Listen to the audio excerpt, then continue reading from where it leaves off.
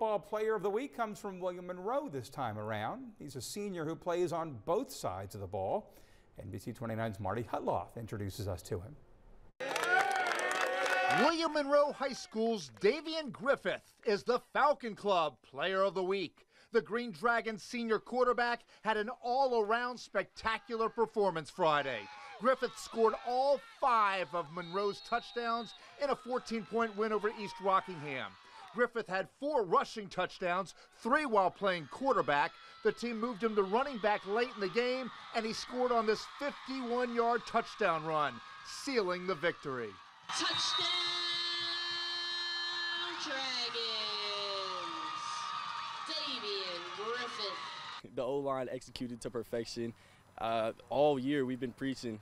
They start. It starts with them and it ends with them. And they came to play and they rewarded me. I rewarded them, and we came out with the dub.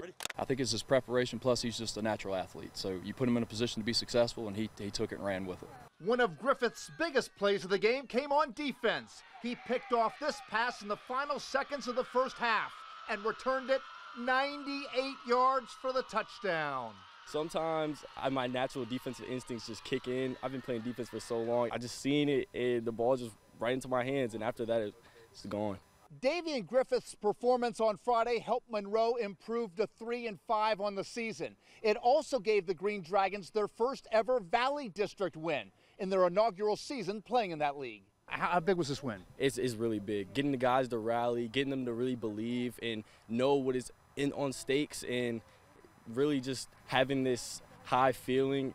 It feels great for us, and as a team, I think we've never been closer, and I think it's going to propel us forward. William Monroe's Davien Griffith is our Print Source Falcon Club Player of the Week.